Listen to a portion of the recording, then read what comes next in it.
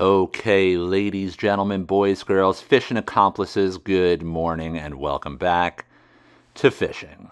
So here's a session that was not in Montauk. This is the Western Sound. This was a few days back. I was fishing with my buddy Peter, I'm sure you know from YouTube, and you also probably saw him in one of the Montauk trips we did.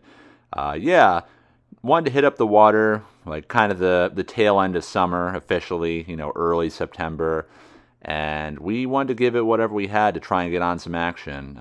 We didn't have grand ambitions of this being an epic session or anything, but we knew there could be some good fluke around if we were to, target the right structure and the right depths. Additionally, we knew there's some porgies around, so if nothing, we get something on the end of the line. But fortunately, things actually went pretty well. So I'm going to leave it at that. I'll let the footage speak for itself. And again, check out Peter's channel, link in the bio. And while you're here, please drop a like and a sub if you haven't done so already. And thank you if you have. Let's get to it. Oh, and make no mistake, you better believe we got some fishing accomplished. Ooh. There it is. You know what's crazy is we got more sea bass than sea robins last week. It wasn't even close. Like, I maybe caught like 3 sea robins all last weekend.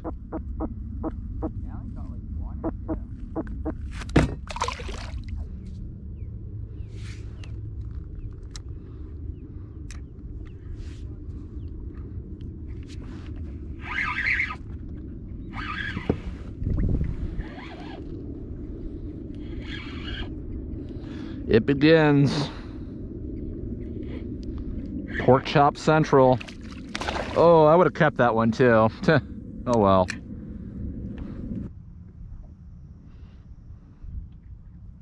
There we go.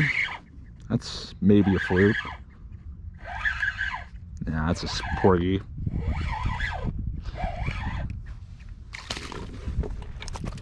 Little smaller than I'm looking to keep.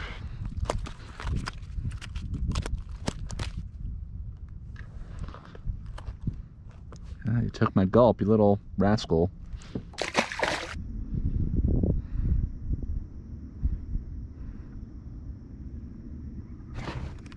Ooh. That's a porgy. I think he's foul hooked. Indeed.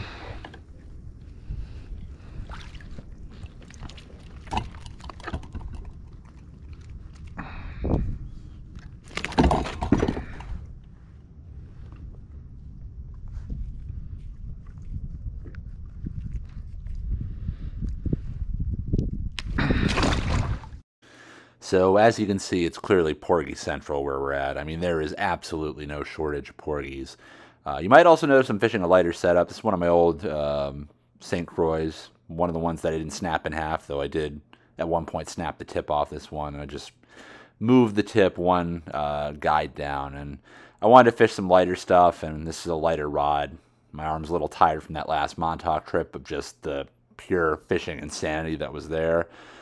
So I fish really light. I'm fishing quarter to no more than ½ ounce depending on the tide. And I'm switching from bucktails to just straight up jigs, and it is just, killing the porgies. It's one after another with some good ones in the mix. We are working around structure, and we're hoping to maybe encounter some fluke or anything else we might find, and to varying degrees of success.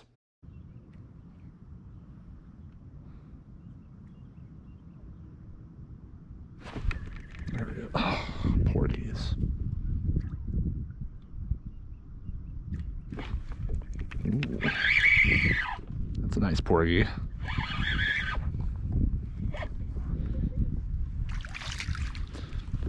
It's nice, but we can still do better.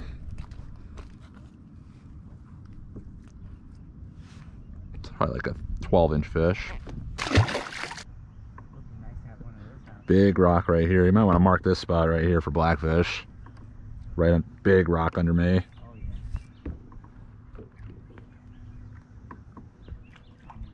Bet those are blackfish I'm marking right now. Yeah, you're good.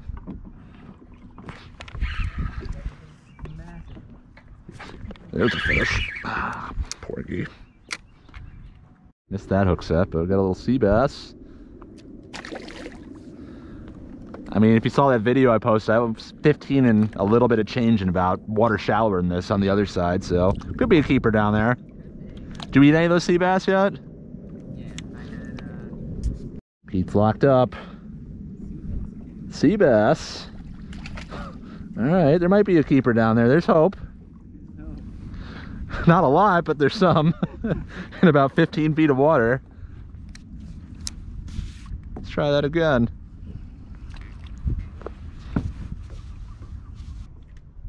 Those sea bass were delicious. you let them with your fluke? Anything I caught that day, we were out. I gave them everything. So we only ate the sea bass the first night. You clean. Yeah. That's a good porgy. Oh, it's a sea bass. Almost a keeper. I mean, heck, that's maybe. If it were last year, I'd actually give you a measure, but it's probably 14 inches.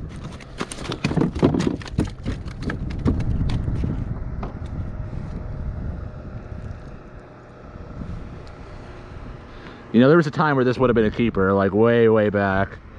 Like, there was a point where there was no size limit for those things.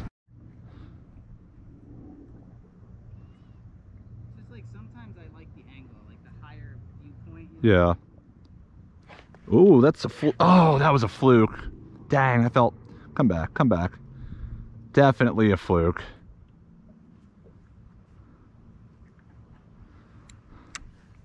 Had some weight too. I mean, it's hard to know with just a 2-second hook set.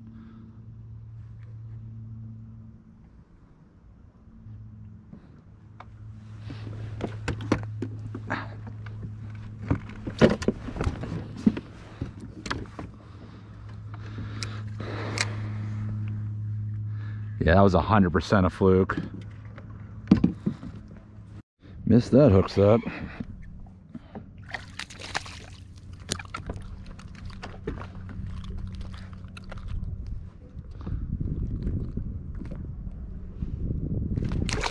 Paul.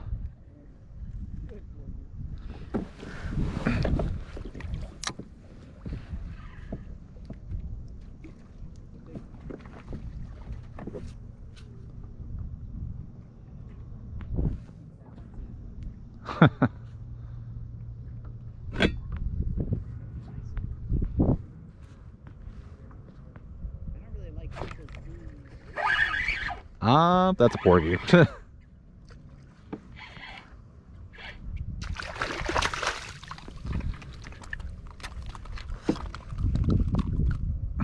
It's cool when they get like that black purple, especially the big ones. Really good look on them. Yeah, their fins get like a Yeah.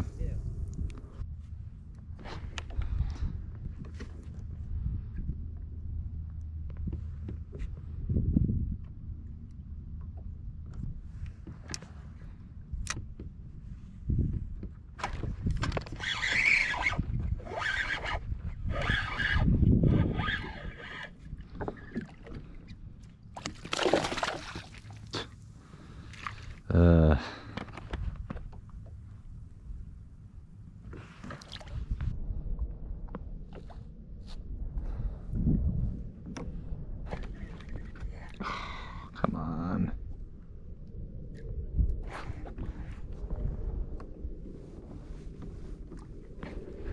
Come on.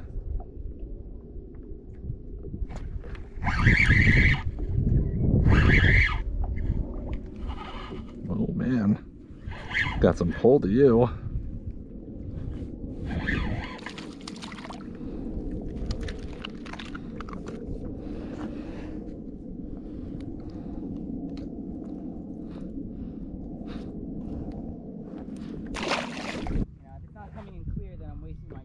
Yeah. If it's coming in clear, I can always learn something from the bottom. That's a porgy. I think. Or sea robin. Sea robin. Alright, that's something new.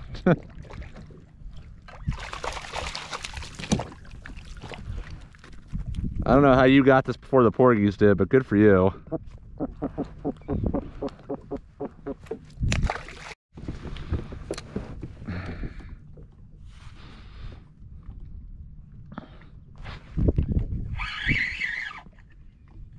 That's a porgy for sure.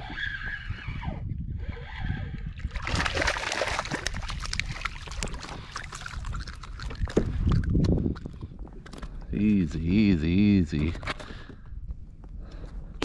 So those like kind of get clogged a little bit. Yeah. Stop signs. Yeah. I know like the back roads of even the back roads. I used to do a lot of... Oh, that's a fluke. That's a fluke. Definitely fluke. I don't think he's big. All right, this was a good move. Maybe not bad. I'm gonna net him. I don't think so. No, definitely not. Definitely not. Maybe 17 inches. Good sign though.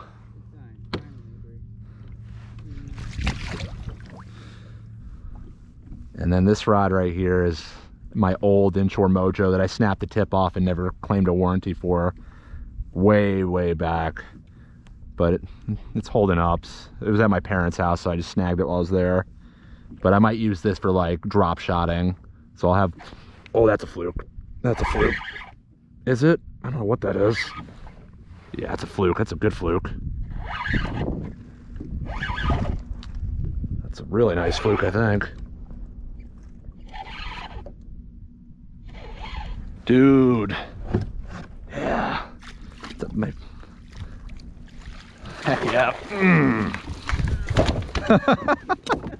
That might be as big as the ones I got in Montauk, man. Easy keeper. Wow, I'm so happy for you right Yeah. Man, he's not that big, but he's thick. Heck yeah. All right. At least a 2019 keeper, we'll say that much. All right. Peter putting us on the meat. It's gonna just make it official. Yeah. Yeah, it's 19, almost 20, 19 and a half, 19 and a half. Yeah. Heck yeah. Oh yeah. It's good for any area, especially in the very end of the summer. All right, hopefully you got that on camera. Nice keeper fluke, 19 and a half incher. Throw in the cooler. Okay folks, we got that keeper fluke in the boat, and I can think of no better way to celebrate as always than our seltzer of the day. So new brand, or one that we've done for a while, Aha, and this is caffeinated sparkling water with caffeine, obviously. This is citrus and green tea. Nice styling. See how it tastes. Definitely need the caffeine right now. Oh yeah, that's exactly what I need in my life right now. I've been up since like 4:30 in the morning, so yeah, that's definitely a nice little pick-me-up, and hopefully this video has been a pick-me-up for you, and if it has been, let's give a little thumbs up if you don't mind, if you enjoyed. So, and subscribe while you're here. See if we can get another fish.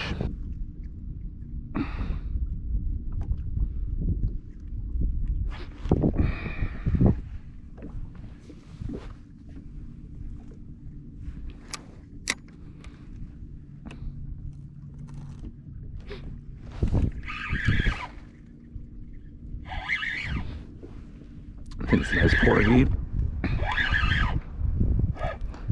Oh man, sea bass.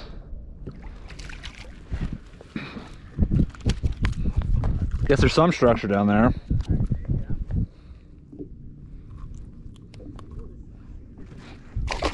Yeah, a little variety.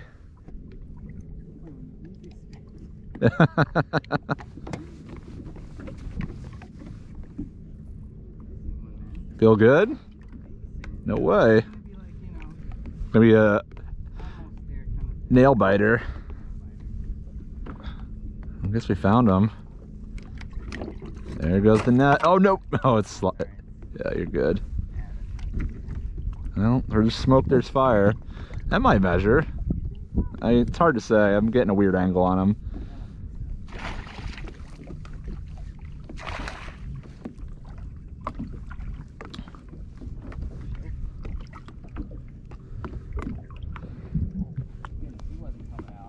Let's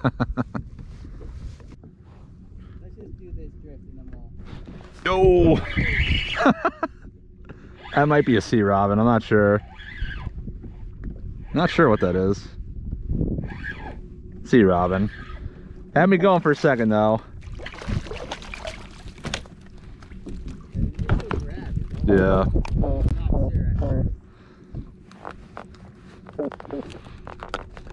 Jeez.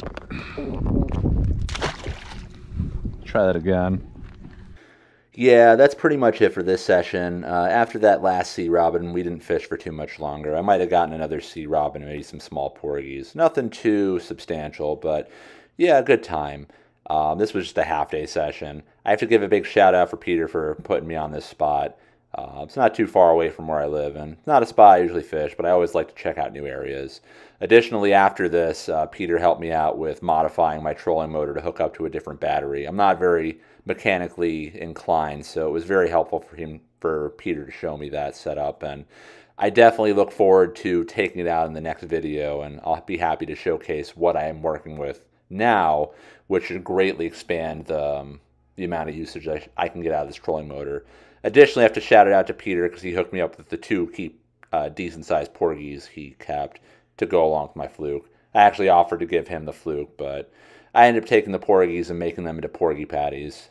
Let me know if you're interested in seeing something like that in a catch, clean, cook, as it's another take on porgies, which I'm quickly learning is a very fun fish to mess around with in terms of food for the summer since they're so plentiful. But that's going to do it. Thank you if you made it this far in the video. If you haven't done so already, like and subscribe, but I know you probably did. And thank you for those of you that have been here since the beginning. I couldn't have kept this channel up without y'all. So thank you so much. I'll be out in the water soon. I'll probably start to trickle these videos out a bit more as we're now in the school season, but I will try and keep a presence with maybe some slight exceptions here or there. I got one more Montauk video from August, and I'm hoping to get back out to Montauk for a long weekend at the end of this month. So that's a wrap. Again, thank you so much for watching. Catch you in the next one. Of course, goodbye from Fishing.